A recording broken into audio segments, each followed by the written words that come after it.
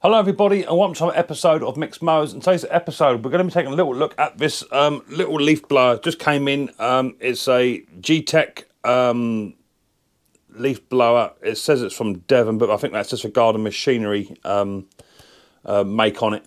A garden machinery lawnmower place it originally come from or has been serviced. I'm not quite sure what the actual make is. I'm not actually seeing one at all, full stop. It says G-Tech on here, but I'm not quite sure that's correct. I'm not seeing any make or model on here at all. This was bought in off a gentleman that I think I sold or either repaired a lawnmower years ago, and he texted me up saying, "Are you still going?" Yes, I am, and can you look at my leaf blower and what have you. So I just dropped it off. He buys pre-mixed fuel, already mixed up and what have you, apparently. So it was all working fine, but this year he's gone out to start it and it won't even fire. It pulls over but won't fire at all. So we'll look at that as well today. But on top of that, I was watching Benedict White's video just the other day, and he picked up a little welder from Banggood, a little stick welder. It was cheap, and I do need a welder, so I thought, well, I'll do the same. I'll have a little go at that. So I picked up some rods. I've got some more rods coming. These are 2.5s, I think. I've got some more coming as well. But I picked myself up a little tiny welder. It comes with a little tiny cheap tacky mask, which will probably just go straight in the old bin. I have bought an auto one that's coming. That'll be in a day or two. But it's got all the leads on it, and the leads are quite heavy duty. And it's a little tiny little thing. I don't need nothing big in my workshop. This is tiddly. A little static arc welder. I think I paid about 60 quid for that off of Amazon. It comes with a brush and it comes with all the leads and what have you. So we'll have a look at that in another video. But I need that for my roller seat from my Dennis, just to weld that shut a little tiny bit. And also my trailer wants a little tiny tidy up too. I need to redo a tailgate on my trailer, so that'll come in handy for that. If this is the first time you're watching Micks Mowers, hit the subscribe button, whack your bell, set notifications to all. That way you'll be told when I've done a video or two on my Saturday night weekly live stream, which starts at 6:30 PM UK time. So without further ado, let's get down and dirty and let's check out this little tiny leaf blower.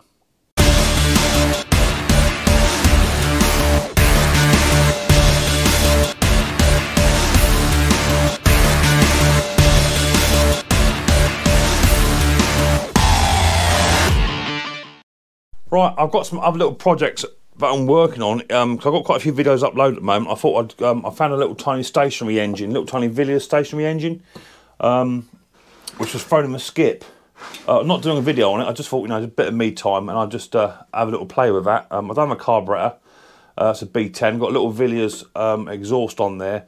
So I thought I'd have a little play with that, try and get that up and running if I can, and just spray it up and, I don't know, sell it as a stationary engine or a little rotovator engine or something like that. So just been working on that. That's you probably won't see that come up. You might just see it running at some point, but just been sort of playing myself. It's a bit of me time, which is quite nice. Little tiny screw there. It's losing the bits here, Mick. So this is what we've got. This little tiny leaf blower. As I say, he says it was all running fine, and it doesn't no longer. So that's what that is. So before we do anything, let's have a little prime.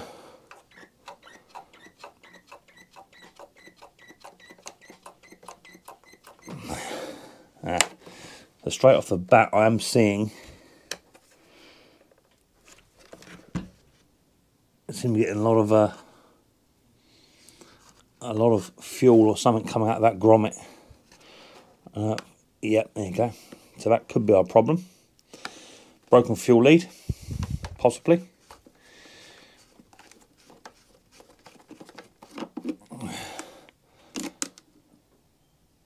Let's take that out. I don't know what's in there. That don't look quite right. Let's get a glass or a bit of something. That don't look quite right. What's in there? What have we got in here?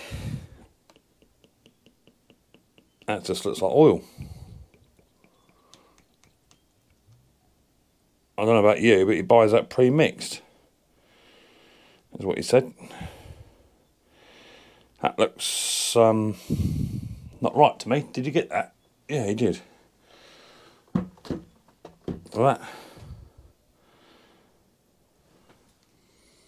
That's just oil. Let me ring the bloke up, because that's just straight two-stroke oil. No idea. Let me ring him up. I'll get back to you in 2 ticks. Right, so I just left him a little message because he didn't answer. But yeah, that's look at the consistency. That's just plain oil. There's no petrol in there at all. So let's I'll mix them all petrol up anyway. I'll do that in a bit, but I have got a broken fuel line there, which is not going to be helping. Let's get that petrol out the way, that oil out the way. Let's put the cap back on. I need to swirl that out with some fuel in a bit. I have got a broken fuel line, which is going to be an absolute pig to get. I know it is. I'm not sure whether that's a return yet or what it is.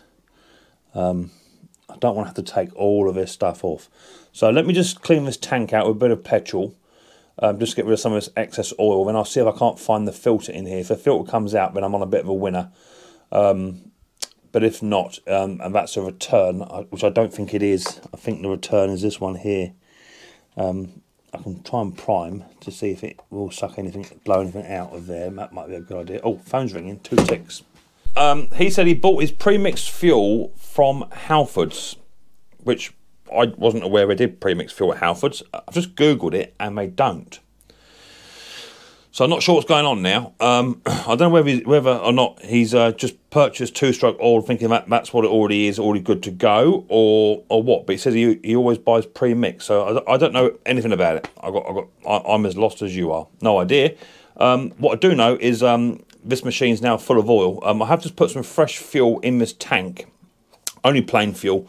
Give it a bit of a swill around just to try and loosen up some of that oil in there. And I can hear something now floating about. So hopefully that's going to tell me that that is actually the filter. So I need to have a little look in here and try and find the filter off of this machine, which I think I can see. So I think that is actually going to be the return. That one, the one I pulled out. Let me get my forceps and have a little look-ski in here. I can see a lead, but the lead I'm looking at is black. Let me get a bit of wire just to hook that out. Well, I've got myself a little bit of wire. There's a little tiny bit of fuel line still tucked inside that grommet. I don't want to have to remove all of this stuff. Really, I don't. So I'm going to push that through if I can, ever so gently. It's just literally just in the grommet there. If I can push that through with no dramas, I might get an Allen key. That might be a bit of a better tool to use. Let's get an Allen key. Let's try that. I want to push that down and hopefully that fuel line's going to come out. Let's push that in. There that goes. I saw something drop. There it goes, there's a bit there. So I think actually we got lucky and that's just a return that snapped off. So I am seeing a fuel line filter in there. I might just pull that back a touch just to see what that's doing. Really strange this one. I don't quite understand what's going on. Really strange. Let me try and hook that out. Let's put a slightly smaller bend in that bit of wire.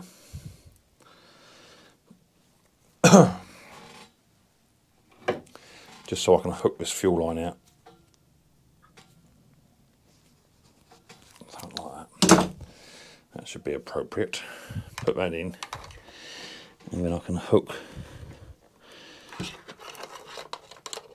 that fuel line. There it is.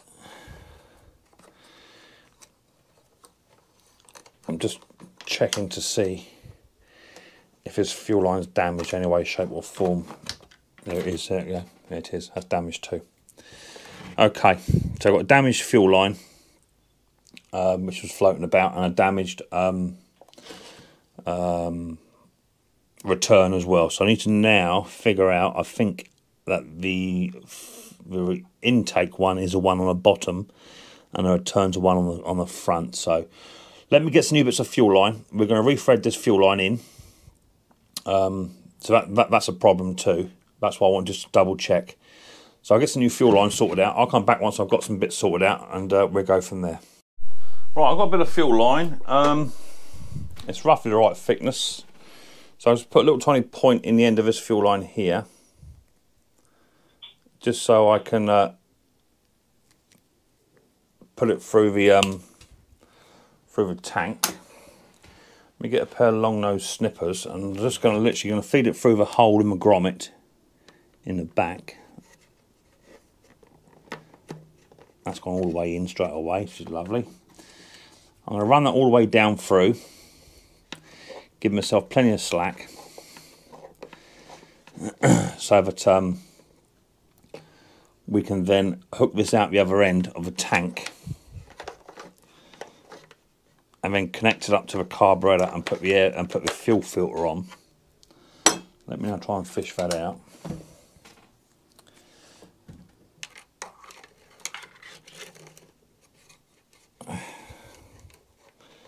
There it is.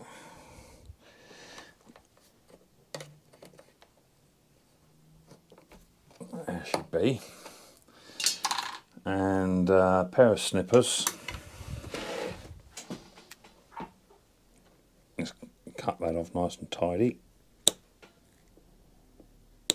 Like so. Pull that through a bit.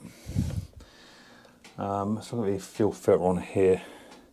I'm going to change the fuel filter because that had been covered in oil. Let me grab a new fuel filter. We're going to put that on, if I can get it just to hold. Because say the other one's going to be absolutely smothered in oil. That I do know.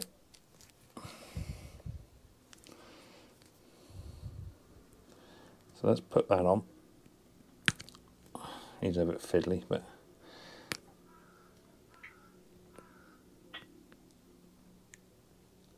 on it goes. Push that all the way down. I like to use the cotton ones on these because they do absorb and hold a good amount of fuel, so that's good. We can now put that fuel filter back in, plop it in, and then just have a quick inspection, because you want that to be all the way down the far end of a tank, which I think it is. Let's come back a touch. You can just about see it. That's going to be about there. So then, just want to marry that up. I want to cut that about there.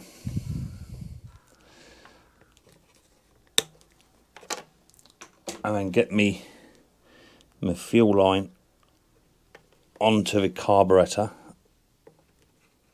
Just replace one fuel line at a time, that way you'll find it easier. I need a longer pair of pliers, 2 tacks. Right, I found my pair of long nose. These are better. So now I can get hold of that fuel line and put that onto the carburetor.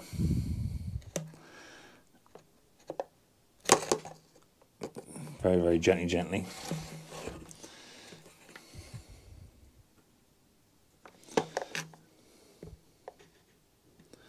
There she goes.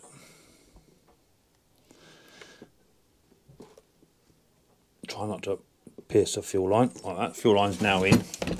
So now we can just push that one down, because you've got no kinks in it, you see. And then with a spare bit of fuel line, which is this bit here, you don't want too much, because this is just for the return. It's going to be about, give it a little tiny bit, about 3 or 4 inches. Again, just cut the end at an angle, just like so. Tip the machine up so you can get access to it, and we want to remove this other fuel line now, which is your return, which is snapped off. Oh, that's well on there. I use a little tiny craft knife just to mark the fuel line, and then just push it in towards the carburetor and it just come off like so.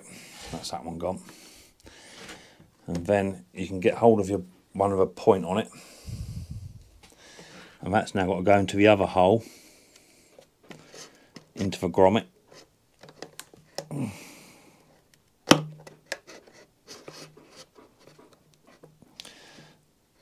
Make sure it goes all the way in, and then connect that onto the carburetor itself. Let's push that in all the way. That's actually doing its job. I think that's got him. Methinks. There it goes. We can now push this one onto the carburetor itself. Mount that onto there. Now, if in the event you get this round the wrong way, all you've got to do is just change the carburetor end. You haven't got to re-thread the whole tank. Make sure your leads go all the way down so you get no kinks.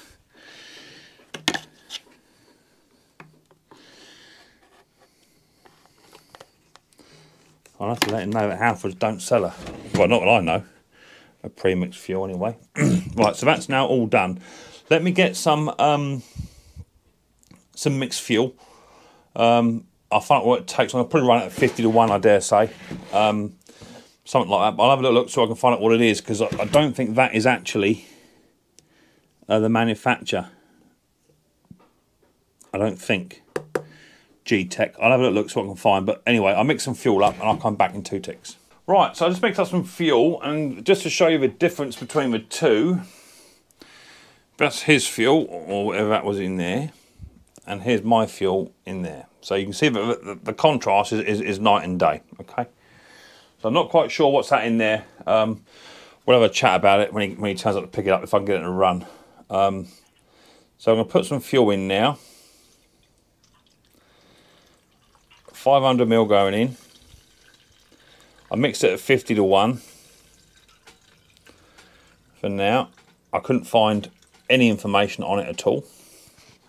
So 50 to 1's not gonna hurt it, but just for a run up. But I will try and investigate more. But as I say, that G-Tech, I don't think that's actually the name of it, because it's actually got a name of it, name of a garden centre underneath it, and I think that's their sticker. I think.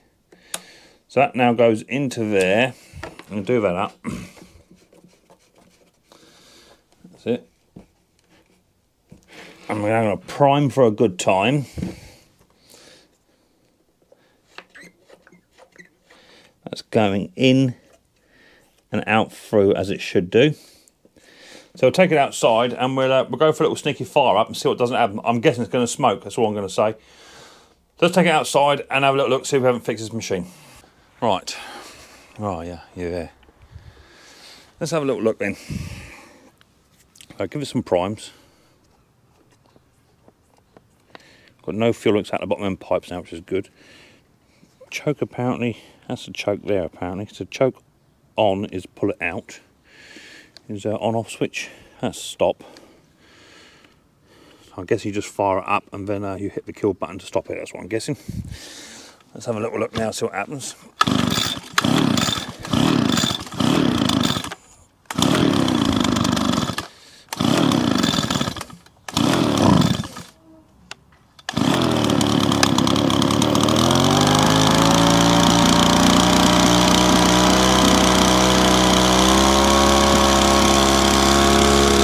Well, it's running, but it's very smoky.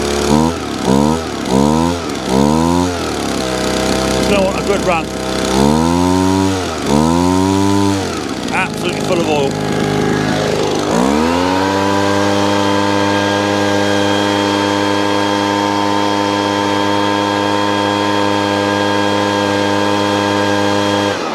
So what I'm going to do, I'm going to take the plug out, clean the plug up. I might take the muffler off as well and just clean that up. But give it a good run. I'll see in a bit once I've done that. And I don't know if there's a spark arrestor on it. Yeah, there's a spark arrestor on it as well, so clean that out.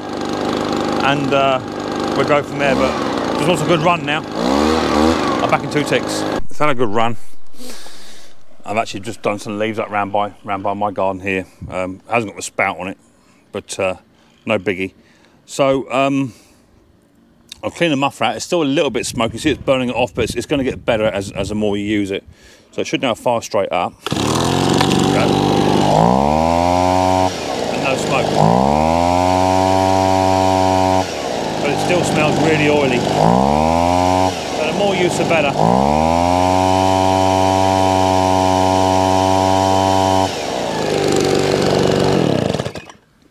Quick little fix. Okay, so there you have it. Nice little simple fix. 2 new fuel lines, a new fuel filter, and a tank flush, and then literally just put some proper petrol in it. I'll have a chat with him. I'll show him my 2-stroke mixing video, and then he can then mix his own. I think he says about £7 for a litre of pre-mix, which is about right. It's about £5 or £6 for 2-stroke fuel. Halford's a little bit more pricier, so I think he has just dumped just straight 2-stroke fuel in there. I'm not sure what he's done, but I'll have a chat with him and show him the video so he can actually see that the consistency between what he's using and what I've just put in is night and day. But anyway, that's a quick little video for you, how to fix a little 2-stroke leaf blower and get it up and running. Doesn't need no carburetor tuning. It's now stopped smoking, which is really good. So super happy. If this is your first time in watching Micks Mowers, hit the subscribe button, whack your bell, set your notifications to all. That way you'll be told when I've done a video, or turn on my Saturday night weekly live stream, which starts at 6:30 PM UK time. I look forward to the next episode of Micks Mowers very soon. But until then, people, don't forget, much more importantly, take it easy.